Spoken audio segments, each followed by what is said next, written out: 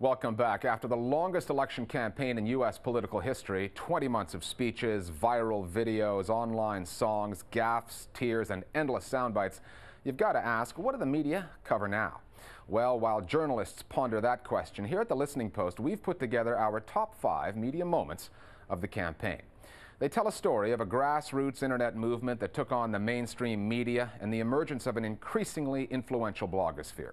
But they also show how important money was in the media battle for the White House. So here are the Listening Post's top 5 media moments of the 2008 U.S. presidential election. This presidential election campaign shattered spending records for political advertising. The old record of $188 million was set by George W. Bush in 2004. It was broken by Barack Obama, whose ad spend exceeded $200 million. John McCain lacked the fundraising muscle of Obama. He spent around $100 million for his ad campaign.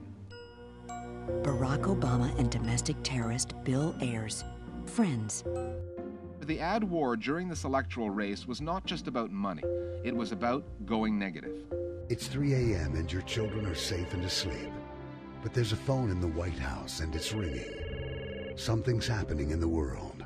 Who do you want answering the phone? A spectacularly misleading and, dare I say, spectacularly nasty campaign ad. In an ad-saturated campaign such as this one, fact-check websites like politifact.com and factcheck.org became key players. We've been out there, of course, doing some fact-checking. When discovered, he lied. We find the claim that Obama lied to be baseless. And I think, newspapers and television stations have also been pretty good this year about doing their own fact-checking. That's what the fact-checkers say. But who checks their facts for accuracy? Can they be trusted? Campaign 08 was comedy gold. Political satire is number 4 on our list of campaign media moments. News channels were not the only ones riding U.S. politics to high ratings during this campaign. An Alaskan hockey mom is a heartbeat away from the presidency. When McCain says country first, this country? Is that what he's talking about? Viewing figures for Saturday Night Live, the long-running NBC comedy show, spiked by 47% during the final stages of the election race. You went to the UN for the first time. How was that experience? I have to say, I was disheartened by how many of them were foreigners. Shows like David Letterman's Late Show on CBS. John McCain. And Jon Stewart's Daily Show on Comedy Central. Senator Barack Obama. Drew their biggest audiences when the presidential candidates came on. As the campaign grew nastier, the wit on the satirical shows grew sharper, and non-journalists like comedy and talk show hosts were sometimes tougher on the candidates than real journalists were. There are ads running from your campaign. We know that those ads are untrue. They're lies. And just as they mocked the candidates, the comedians and talk show hosts sent up the mainstream media when they failed to provide real news reporting. Obviously, Fox News is a more sophisticated analysis network and understands why Governor Palin would be ready from day one. She does know about international relations because she is right up there in Alaska, right next door to Russia. Clearly, it's not just the comedy shows that are good for the occasional laugh. This election has seen the left-wing blogosphere emerge. With their ubiquitous presence and their eye for detail, American bloggers swarm the internet, and it's their work that makes it to number 3 on our countdown. New media came into their own during this election. They provided up-to-the-minute observations from the campaign trail. We are in Minnesota for the Republican National Convention. And muscled their way onto the mainstream media. This is what Media Matters does. They frame questions. This is what we do. We look at what you wrote. The new media fight back was on display when author Jerome Corsi's anti-Obama book, Obama Nation, was published. Jerome Corsi's book is at your bookstores. It's called Obama Nation. The book was a thinly disguised hit job on Barack Obama, and the left-wing blogosphere ripped into the book's factual inaccuracies, not only on their websites, but also on the mainstream media. Well, you can put slime in the covers of a book, and it's still slime. Inaccuracies in the mainstream media's reporting were also targeted by bloggers who got under the skin of media miscreants. Media Matters, Huffington It's Post, Daily Kos. unbelievable. I mean, these are fascists. They kept the mainstream news media honest. 2008 will be remembered as the political campaign in which the blogosphere came of age, found its voice, and made its mark. Number 2 on our list, we have the media circus surrounding Sarah Palin. She's exactly who I need. She's exactly who this country needs. Initially, Sarah Palin was exactly what the McCain campaign needed to draw media attention away from Barack Obama. Senator John McCain has picked Alaska Governor Sarah Palin.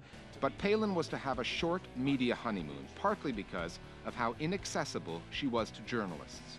She was here in New York City today meeting with world leaders at the UN. And what did the McCain campaign do? They tried to ban reporters from covering those meetings. The media's outrage at Palin's distance from them pushed the McCain campaign into scheduling a few interviews, and they would send Palin's political stock into a freefall. Do you agree with the Bush doctrine? In what respect, Charlie? When the interviews garnered poor reviews, That is one of the most pathetic pieces of tape I have ever seen for someone aspiring to one of the highest offices in this country. Then came the clothes. This will be huge news that they spent $150,000 on her wardrobe. Although Palin did have some defenders in the media, She's doing exactly what Barack Obama told her, spreading the wealth around. the media narrative had taken a permanent turn, and the bloom was off McCain's rose. Okay, here's the big one. Topping our list of media moments are the vice presidential and presidential debates, writ large across the television screens of America. I welcome you to the first of the 2008 presidential debates. The debates were a case of the end product falling well short of the media hype. We're not serving the people by holding debates that are controlled. Each candidate will have 90 seconds to respond. If we're going to just allow the candidates to speak from a script. The ultimate example of that came when Sarah Palin politely listened to the moderator's questions. Would you like to have an opportunity to answer that before? Then ignored them. I may not answer the questions the way that either the moderator or you want to hear, and talked about what she wanted to talk about. But I'm going to talk straight to the American people and let them know my track record also. So why do the news media cover the debates to the extent they do? The answer lies, as it usually does in the world of television, in the ratings. This year, the 3 presidential debates averaged around 60 million American viewers each, with almost 70 million tuning in for the vice presidential debate. The media are constantly complaining about the debate formats and the candidates ignoring the moderator's questions. And she completely ignored it. More than ignored it. More than ignored it. She blew me off, I think is the technical term. What they never complain about are the ratings and the revenues. More Global Village Voices now on key turning points and media moments in the U.S. election. Looking back on this campaign, the journalists in the United States should be charged with journalism malpractice if there was such a charge. They were solidly in the Democratic Party's camp behind an Obama win. They were literally invested in his victory. My favorite media moment was the way in which political satire moved from beyond late-night television to actually influencing voters' decisions and candidates' actions. The debates, it seems, were often watched to have a reference point for which what Jon Stewart and Saturday Night Live would say later in the week.